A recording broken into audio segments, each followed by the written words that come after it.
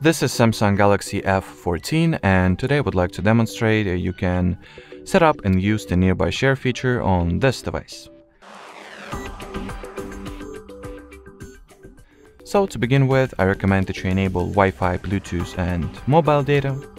Then among the control panel shortcuts, if it will let me use my phone, please.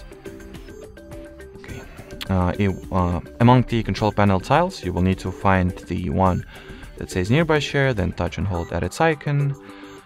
Switch this toggle on, then you can rename your device if you want to. Then you can turn on or turn off the device visibility and change the data mode that will be utilized for the file transfer.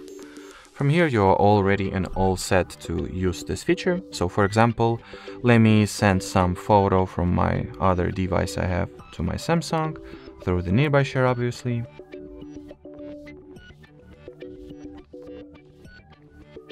So here's my device. Then I gotta accept the transfer at the receiver's end and wait for it to get sent and received respectively. And well, here you are.